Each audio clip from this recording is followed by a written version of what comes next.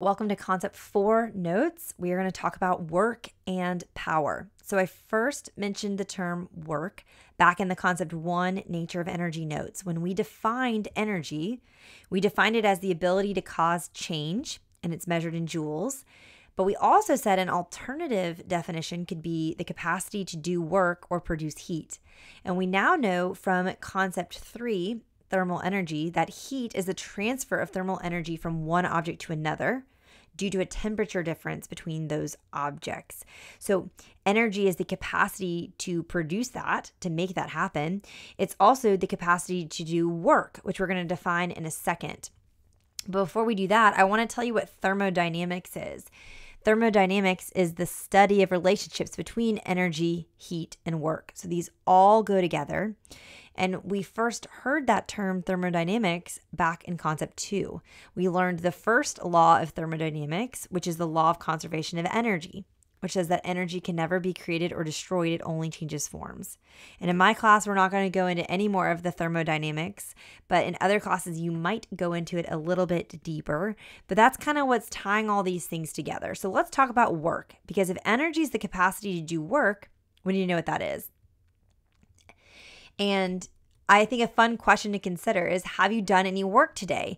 You might think you have, you may not actually have. So let's see. Work, which is abbreviated as a capital W, is the transfer of energy. So just like heat is the transfer of energy, so is work, that occurs when a force makes an object move.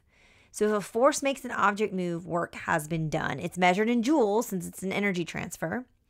And in order for work to happen, two conditions must be met, and it's in the definition, okay? The object must move, and a force must be applied in the direction of the movement. So consider this picture. If someone was to stand there just holding 3 textbooks, not moving, we would technically say that work is not being done, even though your arms might feel otherwise holding those books. But once you start moving, and those books start moving, let's say you start doing, bicep curls with the books, work is being done, energy is being transferred as a force is being applied to make those objects move. Okay? We can summarize it as an equation, and the equation is going to make so much sense based on the definition. Work is equal to force times distance, F times D. So work is measured in joules. Force is measured in newtons, as we know from our motion and force unit. And then distance will be measured in meters. Let's do an example. You move a 75 kilogram refrigerator 35 meters. This requires a force of 90 newtons. How much work was done while moving the refrigerator? So what do we know? We know the mass is 75.0 kilograms. We know the distance is 35.0 meters, and that the force is 90.0 newtons. We're looking for work. Okay, we know that work equals force times distance because that's something we just talked about. Okay, so we're going to draw a line.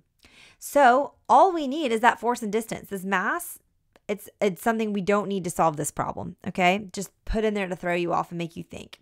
So work equals force times distance. That's 90.0 times 35.0, and you get 3,150 joules as your answer. Okay, we're going to do some practice together, finding work, rearranging for distance, and then a slight curveball here with the term weight. I'm not going to show you the answers because we're going to do this in class, but I want you to try those. And for the sake of the video, now we're going to talk about power because this is the work and power concept. So power is the amount of work done in a certain time. Another way of saying it is it's the rate at which work is done, or others define it as the rate at which energy is converted. That's another way to think about it. And it's a rate. So it's just like speed is a rate. It's calculated as work over time. So power equals work over time, where power is measured in joules per second, or watts, which gets a little tricky because watts is a capital W, just like work. So you can put joules per second or watts for power. Work is measured in joules, and time is measured in seconds. And you've probably seen watts before as a unit of measurement on like a light bulb. Is it a 60-watt light bulb? Is it a 90-watt light bulb? That kind of thing. All right, let's do an example of an equation. It took 150 seconds to move a refrigerator. You did 3,150 joules of work in the process. How much power was required to move the refrigerator? So we know that the time is 150 seconds, and we know that the work is 3,150 joules. We want to know the power. The equation is power equals work over time. So that's all my background work. Draw a line. Now we plug it in. P equals work, which is 3,150, divided by time, which was 150. When you plug that into your calculator, you get power equals 21 joules per second, or you could say 21 watts would be totally fine. And we're good on sig figs and all of that. Okay, in class, we're going to do some work calculations, but I have one more thing I want to introduce you to before I let you go in this video, and that's what machines are. This is something you have probably heard in previous science classes. I'm going to briefly introduce you to here, and then we're going to do an activity where you'll dive into this a lot deeper. But a simple machine in particular is a basic mechanical device that changes the direction or the amount of force needed to do work. So it simply makes work easier. Okay, we typically will categorize them as 6 different simple machines. You have pulleys, levers, wheels and axles, wedges, inclined planes, and then also screws.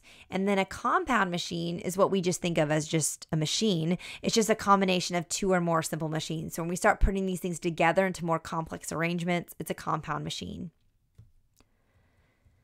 Now, 2 last terms I want to introduce you to, because machines are useful because they make work easier. They do that by changing the way work is done.